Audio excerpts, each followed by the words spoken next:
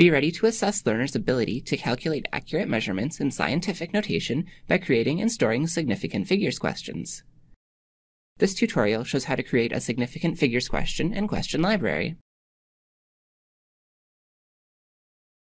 To begin, from Question Library, click New. Then, navigate to and select Significant Figures. Give the question a title if desired. The title displays in the question list in Question Library.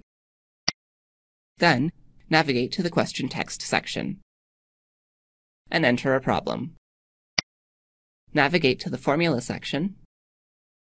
Enter the formula for the question. You can adjust the number of significant figures needed for an accurate answer and instruct the system to deduct a percentage of the mark for including the incorrect number of significant figures, or adjust the tolerance to accept near-accurate and rounded answers. For this example, this question will have a percentage tolerance of 5. Next, navigate to the Unit section. Enter the unit of measurement for the question. If applicable, select the percentage of the points that are assigned for using the correct unit. You can also set the unit to be case-sensitive or not, or include a regular expression. Navigate to the Variable section.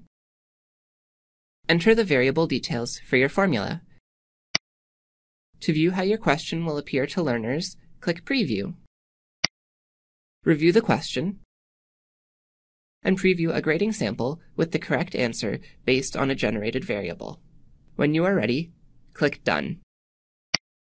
When you are ready, click Save.